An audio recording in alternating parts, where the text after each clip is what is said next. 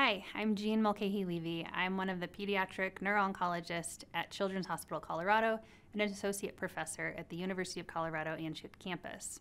We're here today to talk about an aggressive pediatric brain tumor called ATRT. So atypical teratoid rhabdoid tumor, or ATRT, is an aggressive brain tumor of childhood. Under a microscope, it looks like a collection of small, round, blue cells that is similar to another tumor called medulloblastoma. But ATRT has a unique genetic change.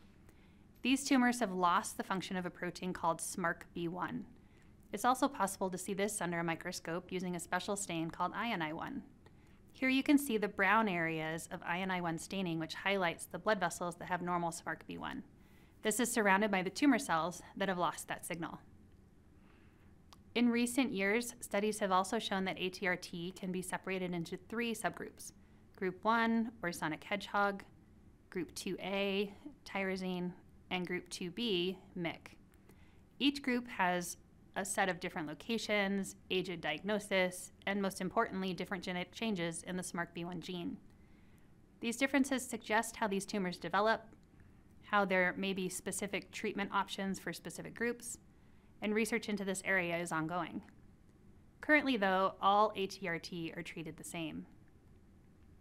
We can use the different subgroups in combination with the age at which a patient is diagnosed to help determine the overall risk of the tumor. Being older at diagnosis is better, with children diagnosed over the age of 1 and in the tyrosine subgroup considered standard risk and having the best 5-year overall survival, estimated up to 72%. The patients diagnosed at less than 1 year, but also in the tyrosine subgroup, are considered intermediate risk, along with those diagnosed over the age of 1, but not in the tyrosine group. The overall survival at 5 years drops off dramatically for the intermediate group to approximately 33%. And finally, the highest risk population are those diagnosed under the age of 1 and not in the tyrosine subgroup, with an estimated 5-year overall survival of 0. As I mentioned, all ATRT have a genetic change in SMARCB1. This protein is a member of a larger protein group called the switch sucrose non-fermentable, or SWI/SNF complex. This protein works with things called enhancers in the genome. Typical enhancers have signals that will pull a small number of SWI/SNF protein complexes to their location and help turn on a gene. There are also things called super enhancers that have a much stronger signal and will bring many SWI/SNF protein complexes to their location for a much stronger signal to turn on a specific gene. In a normal cell, typical enhancers and super enhancers work together to balance how much a cell grows and differentiates into a specific cell type. When there is a change in SMARCB1, the SWI/SNF complex cannot work correctly. It doesn't turn off completely, but by only partially working, the genes with super enhancers continue to have some function, while those with typical enhancers are no longer working. In the case of ATRT, this creates cells that are still given the signal to grow, but lose the signal to differentiate, which creates fast-growing, immature cells. Although we use some of our most intensive chemotherapy, survival outcomes in ATRT are still unacceptable, and new, hopefully less toxic therapies are needed. To investigate this, our labs performed a CRISPR genetic screen of potentially targetable genes. In this study, we found that if you block a gene for CDK7, the tumor cells were not able to survive.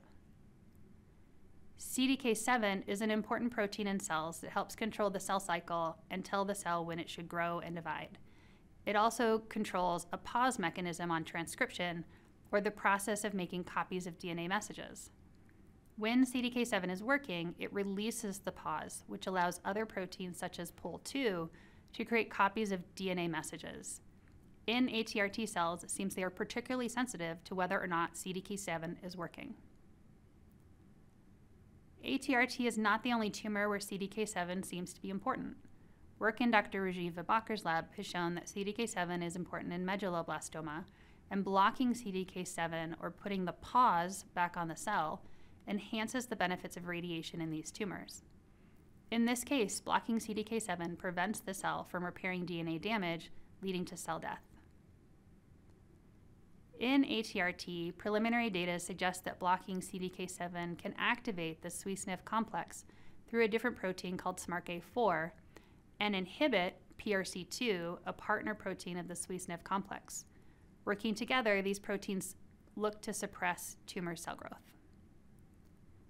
You might think that a protein that is important in a vital cell process such as cell cycle would be dangerous to target in a person.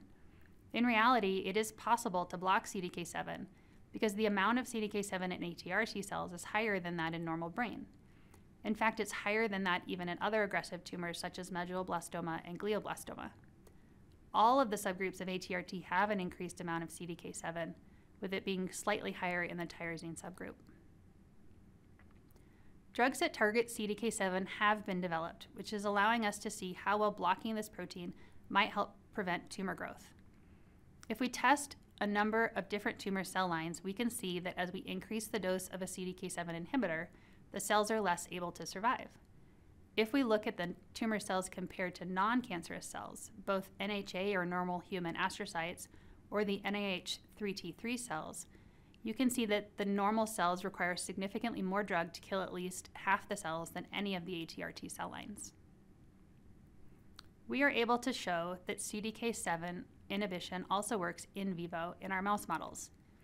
Here we have measured how much a tumor implanted in a mouse brain would grow with either no treatment, NT, or with genetically blocking CDK7, where you can see the blue dots. It is clear that after only 3 weeks that CDK7 inhibited cells grew much less than those with a normal CDK7. One thing that we know in cancer is that it is not often that a single drug will be enough. As we saw in the previous slide, although the cells with CDK7 inhibition grew less, they were still able to grow at least a little bit. To find the right drug combination, we completed a drug screen and found a class of drugs called antimetabolites work together with CDK7 inhibition to decrease survival of the tumor cells better than all other drugs we tested. This is particularly exciting as antimetabolites, specifically methotrexate, is already part of our currently standard therapy for ATRT. Here you can see that if we treat with small doses of a CDK7 inhibitor or a small dose of methotrexate, there is a small decrease in cell growth. But when you put the two small doses together, you get a synergistic response with a dramatic drop in tumor cell survival. So where do we go from here? I bring this picture back up to point out something I skipped before, specifically that there are drugs, such as the one noted here called samuraciclib, that inhibit CDK7. Some of these drugs are already in clinical trials in humans, and samuraciclib has already been shown to be safe in adults and can be given as an oral medication.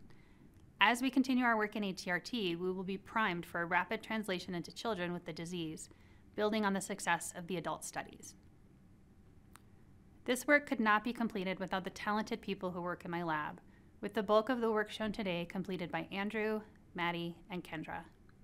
But an even larger group supports the success of this work through the entire Morgan Adams Foundation Pediatric Brain Tumor Research Program and the support of our grant funding, including the Morgan Adams Foundation, Team Connor, the Peter Barton Family Fund, and our newest support from the Hyundai Hope on Wheels Scholar Program.